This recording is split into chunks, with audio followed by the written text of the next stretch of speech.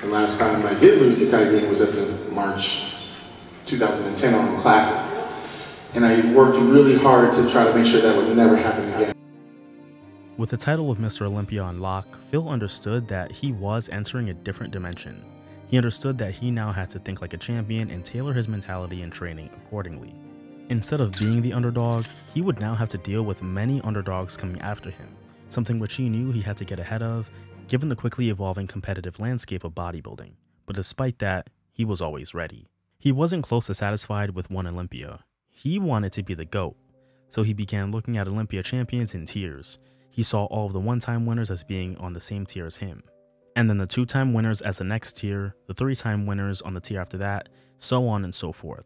But his ultimate goal was to be on a tier of his own, a tier that would be almost impossible to replicate. With being the reigning Olympia champion came a lot of new responsibility for Phil, because the title of Mr. Olympia was not just a physique, it was an attitude, a mentality, and the greatest endorsement for a bodybuilder. And as the Mr. O, Phil needed to take that as seriously as he took his training. Despite shifting his focus to defending his Olympia title, Phil was on the road, doing guest posings, appearances, and trying to maximize his new brand image as much as possible. You know, as any new Mr. Olympia should do. But while Phil was enjoying the fruits of being Mr. Olympia, the rest of the field was trying to jostle for the #1 contender spot. With the impressive crop of elite bodybuilders in the open, Phil would most certainly have his hands full heading into the 2012 Mr. Olympia. However, what Phil would also have that he didn't realize at the time was a budding rival who would push him to his limit, and in the process create one of the greatest and most entertaining rivalries in bodybuilding history. Now, up until this point, Kai and Phil have had quite a few encounters on the bodybuilding stage, with the two sharing the stage a total of 7 times, and Phil having come out on top 5 of those 7 instances. It was clear that Phil had the edge. However, over the course of their careers, when you take a look at all of their encounters, Kai had not been too far behind. Having finished 3rd at the Olympia and 2nd at the Showdowns Classic, Kai was making it clear that he was not going to stop coming after Phil. In fact, he wanted to be Phil's biggest nightmare. With consistent improvements over his career, fueled by his incredible work ethic, Kai was heading into the 2012 Mr. Olympia ready to make a statement. It was becoming clear that Kai was a favorite to be Phil's top contender heading into the 2012 Mr. Olympia. His physique aside, Kai's increase in popularity over the course of his career was aided greatly by his personality. He was eccentric, quirky, outspoken, and the true definition of a wild card. He was everything that Phil was not, or at least that's how it appeared. While a lot of Phil's rhetoric was motivational, Kai knew how to gain attention. He knew how to stir the pot and create a buzz around his name. He had the type of personality that would put fans in seats at major shows, an ability which, combined with his physique, made him Phil's perfect counterpart. Well, you know, you have a lot of fans. The fan base is huge for you. Everyone wants to see your best, so we expect a great performance by you, not only with the physique, but you put on a great show, and I'm sure all the spectators are going to give you a huge ovation out there. So listen, give it your all. It's good. I'm going to be happy to be watching you, and I'm sure all the viewers here on NPC News Online will be watching too. Great. So give them a shout out, man. Give them a shout out. Hey, well, give a shout out to everybody out there that knows what it's like to work really hard at something and try to see a dream realized. Is your A game enough to beat Phil Heath? My A game is enough to do a lot of damage this weekend. That wasn't what I asked, was it, Ken? If you and Phil Heath are 100% on game day, who wins?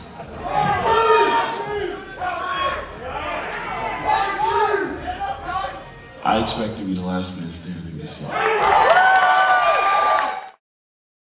At the 2012 Mr. Olympia, it was clear during prejudging that Kai and Phil were 1 and 2, due to the judges placing them in their own call-out. Phil came back improved from 2011 and brought his signature look but more refined, eye-popping, if you will. Kai, on that same note, brought his best physique to date as well. He had these tall bicep peaks and a very sharp V-taper which accentuated his X-frame in all of his poses. He was also wider than Phil from behind. His conditioning was super sharp and crisp, he was extremely separated, and he looked absolutely translucent under that lighting. Despite these strong points, the fullness and thickness of Phil's muscle bellies, combined with his conditioning, was simply undeniable.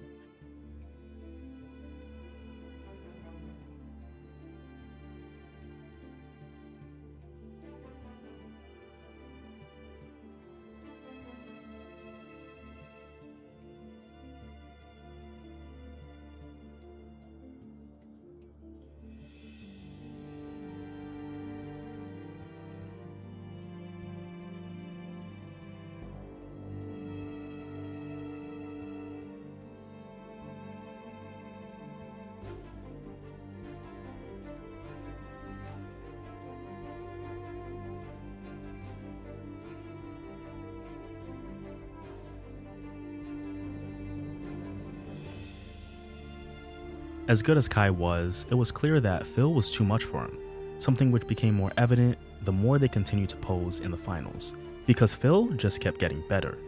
Once their battle was over, it was clear as day on Kai's face that he knew Phil got the best of him, something which was confirmed when they'd announced the 2012 Mr. Olympia champion. Phil Heath.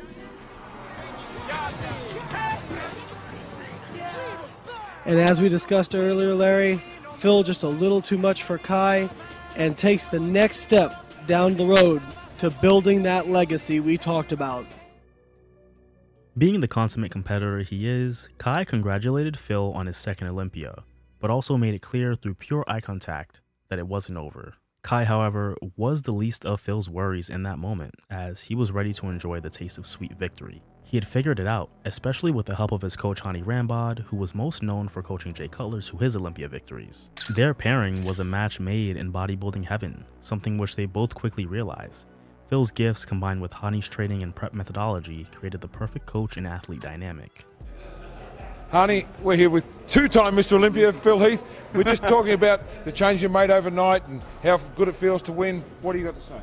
Well, obviously, it was a pretty stressful moment. You know, we were looking forward to presenting a package, and by the time we got up on stage, there were some things that we needed to tweak, and in the last 24 hours, we were able to do that. Just like in 2011, Phil returned to the Showroom Classic a few weeks after the Olympia, where he placed first yet again. Behind him, however, was his all-too-familiar friend Kai Greene, who placed second, just like the previous year. While Phil would go into the offseason ready to fulfill his duties as the ambassador of the sport, he couldn't help but to have fending off Kai Greene in the back of his mind. Now, at this point in his career, Phil was looking unstoppable, because since his first Olympia victory, he had only been improving, and there was no reason to believe that that would not continue, despite the challenge from the rest of the competition. Names like Dexter Jackson, Dennis Wolf, Branch Warren, and Sean Roden were seemingly all in a battle for every other spot except first. However, ahead of all of them was Kai Greene, who was not slowing down at all. Win the whole thing. Last year he was number 2. This year I'm predicting he's going all the way. We are rooting for him big time, not only because he seems like a nice guy, he's also one of us. He's a Brooklynite. Right. Kai Greene, welcome to Good Day New York. How you doing? I am great. Thank you for having me. So, going toe-to-toe with Phil garnered him a lot of fans who would back him. The entire industry was very pleased with the package that Kai brought to the 2012 Olympia, and Phil was hearing it, but he still had tunnel vision. He was focused on getting number 3 and continuing to make history. While he didn't discount how talented the competition was, he knew that he had to basically beat his former self to continue to win, something which put a lot of pressure on him. But having the mindset that he did, Phil was more than ready for the challenge. He had to look at himself and wonder, how do I continue to win? At this point, he had also dubbed himself the Dream Killer, and became a lot more comfortable talking spicy to the rest of the competitors because he knew that he could back it up. No, because it doesn't matter. At the end of the day, he can sign whatever the hell he wants. I mean, it doesn't really matter to me. Obviously, I didn't care. All I care about is winning my 3rd title, you know, creating this legacy that I want to live, and crushing everybody's dreams. Just like that. Crushing everybody.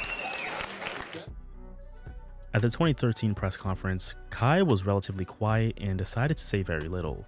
While this was due to his own confidence heading into the show, it only added to the anticipation for the prejudging.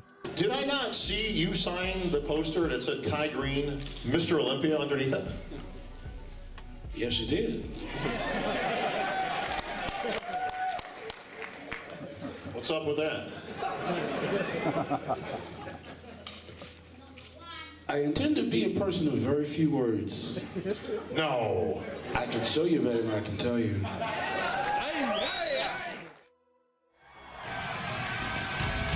Fired up as he walks to the stage. Your defending champ. Let's take a look.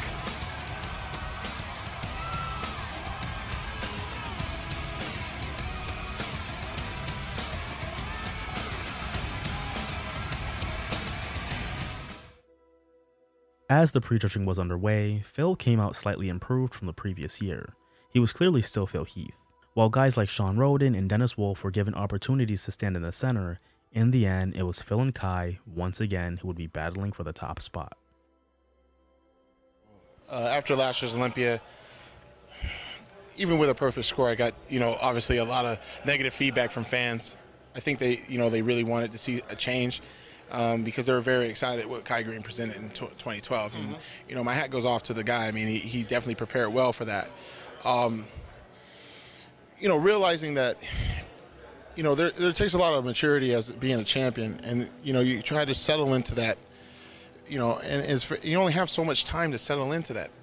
And it's very, very hard because you only have 12 other people to get advice from for that. And it's very difficult because of the internet, you start listening to way too many negativity, a lot of negative people and stuff, and it starts to piss you off. And, I just felt like I didn't get, how I say it, I just felt like everybody just concerned about the gift and this and that instead of being concerned about, hey, this guy's worked his ass off. I mean, let's cut him some slack. I mean, this guy's trained probably half the years as everybody else.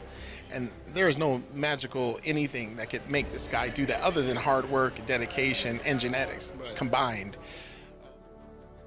Kai had clearly put an emphasis on coming in fuller to match Phil, which there was visible improvement. However, he wasn't nearly as conditioned as he was in 2012, nor was he as separated. He also looked a bit flat in some poses, but ultimately, he just wasn't his best. Hell, there's a strong argument to be made that he regressed in his overall package. He still had that impressive flow and an amazing routine to show off, but when it came down to the mandatories, he did not do nearly enough to beat Phil. This laid a clear path for Phil to get his third standout, and although he wasn't perfect, he was clearly still the best bodybuilder in the world, with little to no signs of slowing down. And at the end of the finals, Phil Heath's name would get called and announced as a three-time Mr. Olympia. Three-time Mr. Olympia, Phil Heath!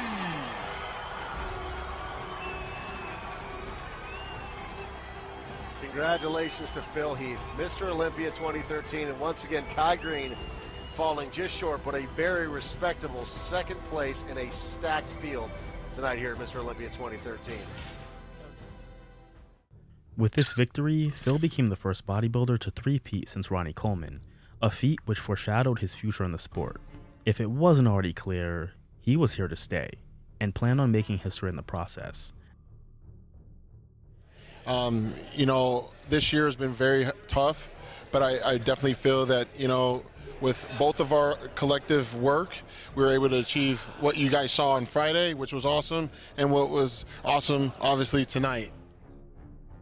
As his legend grew and his impact in bodybuilding history grew, so did the criticism about him, for a few reasons. For starters, as much as American culture loves the underdog, it's up to a certain point. See, when the underdog becomes the top dog, the love and admiration they get turns into resentment, because they eventually represent the complete opposite of what they were loved and admired for, even if they don't substantively change. Think the Golden State Warriors, for example. They drafted and developed their talent, hired the right coach and front office, and built the foundation of their dynasty the right way, and then started winning, and winning, and winning, and eventually became hated. This was exactly what happened to Phil. He spent a lot of time in the NPC, building and developing his physique and eventually getting his pro card. And from then on, quietly made improvements to get himself to the point where he was ready to step on the Olympia stage. And from then on, the rest is history. Now, despite the fact that he didn't change at his core, what he represented did, and so did the perception around his name.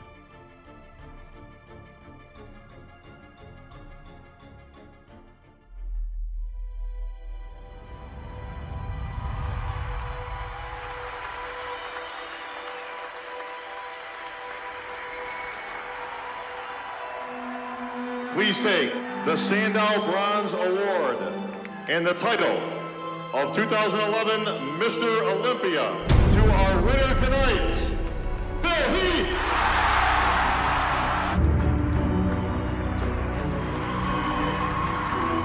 Phil Heath has had a lot of gifts. He's the gift. I mean, you got gifts, and gifts is great. This dude is still fighting for his life. It ain't all talk when you're on that stage, man. 7 days before the 2013 Mr. Olympia, Generation Iron 1 was released.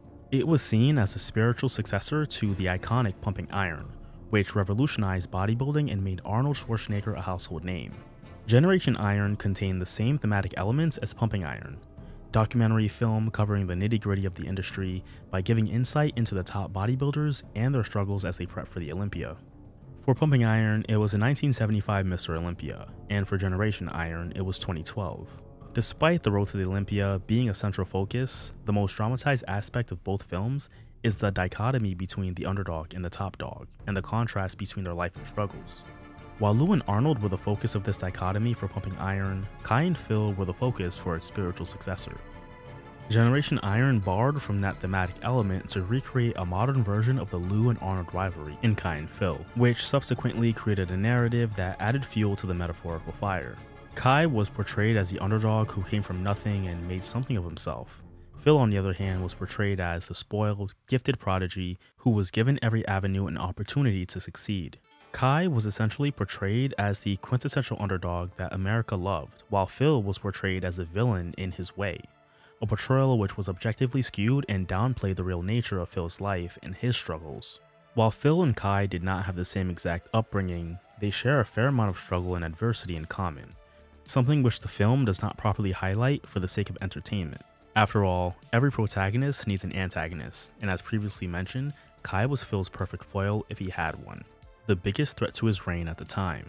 So sensationalizing their rivalry made things very interesting for not just the next Olympia, but the IFBB as well. For Phil's overall brand image, Generation Iron 1 did not do him any favors.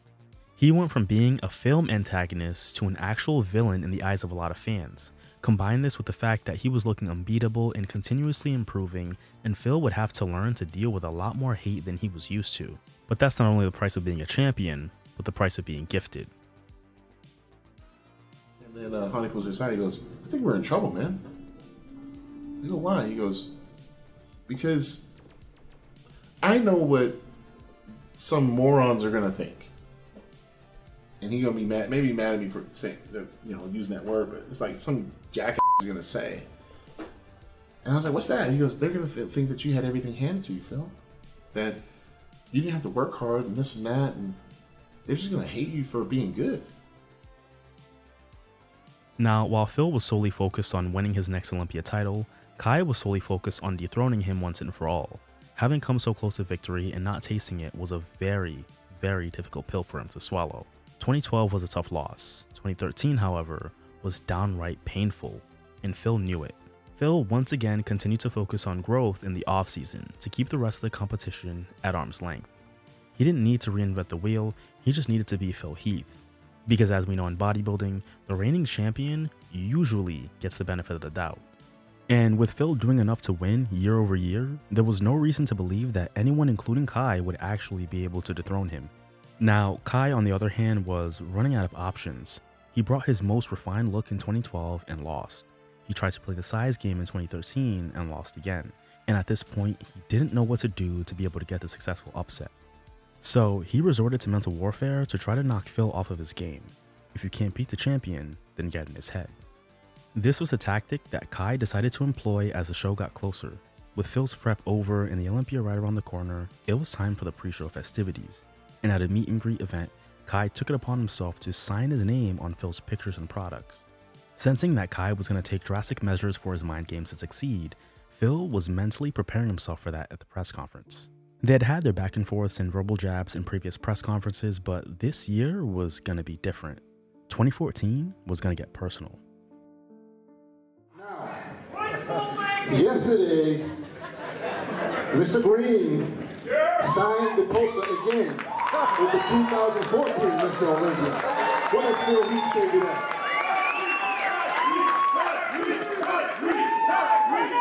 I mean, let's be serious. I mean, haven't you learned from last year what you did? And let's be serious. I mean, all jokes aside, there's been 13 Mr. Olympias. They've all had the right, they've earned that right to be able to write that on anything.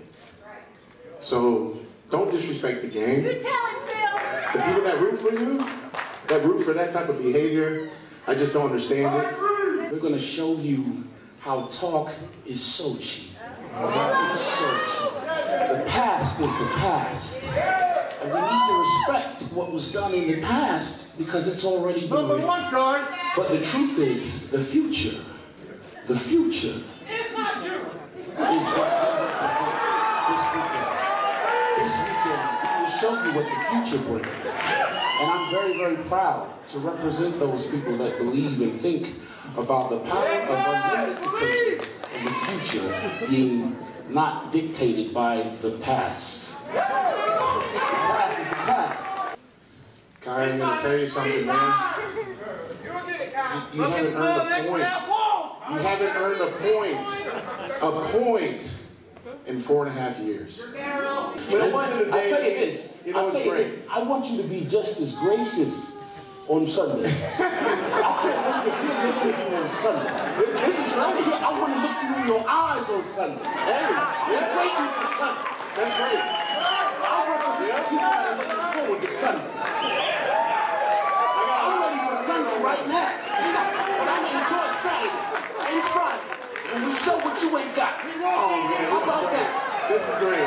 How about that? This is great. This is going to sound so great. It's going to be beautiful. It's beautiful. You see how I'm saying that? Hey, man, when you get desperate, you make faces like this, man. Desperate? It's not desperate. I'm going to show you desperate when you do those one times. Practice cheap, man. I mean, we've done this. We've done this dance. Go to the hotel room and say a prayer. We've done this dance, man. We go 3-0. 3-0. Say a prayer. 3-0. The Sunday's here. Maybe, excuse me, break. The resentment that was beginning to boil from both men spilled over into the press conference when Phil brought up his late father. And Kai intervened, accusing Phil of trying to emotionally manipulate the judges and the fans by focusing on the past. Their best, just like how they expect mine. But I told my father before he passed that, I'm going to bring one home for him. And that's what I intend to do. I'd be foolish to come up here, like I said before. That's what the first three should have been. That's what the first three should have been. I respect your father. I respect anyone who's had a father. I didn't have one. Phil was having none of it. Incensed by the fact that Kai would stoop so low, he called him out for not only smearing his tribute to his father, but playing the victim. You know what? Enough is enough. Enough is enough. Enough is enough. Enough is enough. Is the past. You know what? You've talked about the past your whole entire career, making excuses. Talking about you think you're the only person that's ever gone through something in your life. Excuses. Everybody knows making your story. Excuses. Yes. Making excuses. Yes. You know nothing of what you're talking about. And you know nothing of what you're talking about. You know nothing. Things were clearly getting out of hand between the two of them as years of pent-up frustration on both ends was spilling onto the stage for the entire community to see. It was clear that Kai was just tired of losing, which to any true competitor is understandable. Phil, on the other hand, was tired of Kai complaining and trying to undermine the work that he had put in to get to where he'd gotten. So, in a double down on his villain persona and an ultimate mic drop moment, Phil would remind Kai why he was his father for 2 years straight. Now, I'm no mathematician, but if you're outweighing Phil by 40 pounds, does that put you in a 285 range? How's that feel, though, Phil? Did you hear it? Are you thinking about it? Is it marinating in there somewhere? You understand what that means? If you want to talk about education, I definitely know what things mean. But Phil, give me 3 facts as to why Kai can't beat you on stage. 2011, 2012, 2013.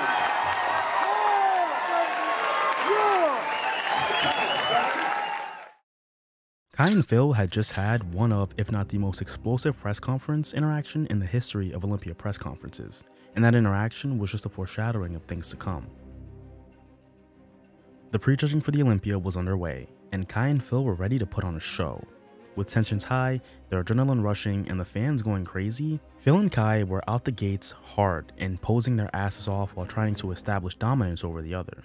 Head judge Steve Weinberger had them stand next to each other on the far left during the initial first callouts, and right away you could tell it probably wasn't a great idea.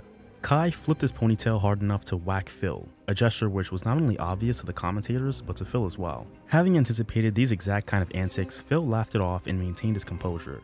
He even made sure to not give up any ground and not move an inch. Kai, however, wasn't done. He made sure to continue to invade Phil's personal space and get right up next to him, close enough for them to bump elbows, and during this back and forth, Kai snapped, and in the process created one of the most viral moments in bodybuilding history.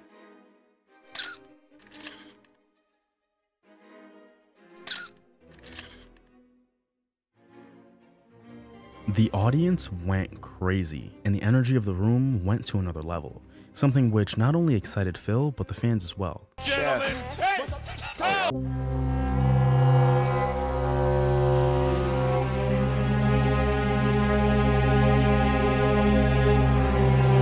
Element of bodybuilding that hadn't been seen at this level before. It was riveting, it was exciting, and extremely passionate. To see a rivalry escalate to a point where both guys almost came to blows just showed how bad each of them wanted it. Now, I highly doubt that Kai was actually going to put his hands on Phil because at the end of the day, he is a professional, but it was hard to tell in the moment when it happened. And regardless of how you felt about it, you couldn't doubt how entertaining it was. Steve Weinberger did make sure to separate the two and place Dennis Wolf in between them to avoid another incident. According to Phil, this immediately brought the energy down in the room. That's up until the point when they separated us, right? Because when Rope Man came over and separated us, you heard the crowd get really, like, it got really loud. And then you could tell the fans wanted a fight, but then it's like, when you see two people like getting into it at a bar or like outside the street, you'll sit there and watch it until there's like a real ass whipping going on, and then you're like, break it up, guys, come on, guys, like don't do that. And that's how I felt. You guys wanted this more than he and I wanted this. Of course. The fans want to see blood. They want to see blood until it's too much. Until there is actual blood. Right. Because you could see that once he separated us, and Steve Weinberger had to like get on the loudspeaker and be like, knock it off, enough. Kai, go over here, Phil, go over here. And the whole crowd was like, ooh. And then you could sense, me being an energy guy again, I could sense that the energy went from here to here. The prejudging was able to continue without incident as the first call out ended with Kai and Phil being on opposite ends of each other. And then came the finals. It was clear that despite both being on the outside during prejudging, that Dennis and Sean were being compared for third and fourth, and Kai and Phil were clearly first and second. Even though this is a highly irregular structure for placements in the IFBB, it was pretty clear that there was a reason why they were separating Kai and Phil. And for those who understand the sport, it was actually pretty clear who the top contenders for first and second were. They both brought it, especially Kai, as he was bigger than he had ever been and exceptionally conditioned for that size. Phil was still bringing dense and full muscle with razor-sharp conditioning. That signature paper-thin skin proved to be beneficial again as his conditioning came through as it usually did. He once again had done enough to retain. But the question was, did Kai do enough to beat him? The next name you hear will be your 2014 Mr. Olympia. Okay. Crowd roars.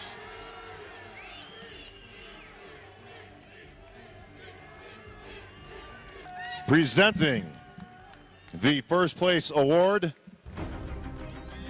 That is being held by Jim Mannion, and it is a special edition 18-karat gold Sandow statue.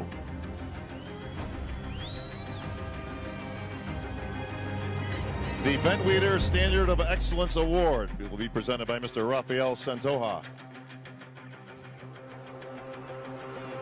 They will take those awards, a check for $275,000.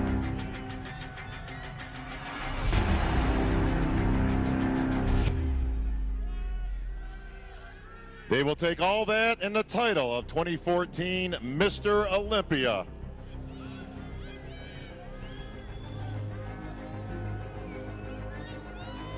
And we'll find out who that winner is right after these messages. Hang on a second. Robin says there are no messages. Well, in that case, your Mr. Olympia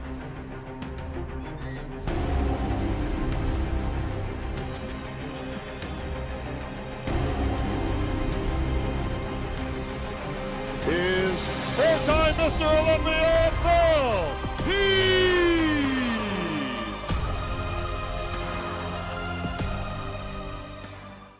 At the end of the night, Phil had been crowned the reigning, defending Olympia champion once again and continued to cement his place in the bodybuilding history books.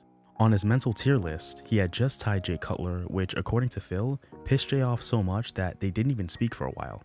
Now at this point, Phil was an unstoppable object, and as he continued to move, his confidence would grow.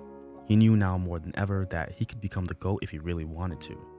He had just beaten his biggest threat for 3 straight years and was given the vote of confidence by the judges that he was the guy and would continue to be, so why would he think otherwise?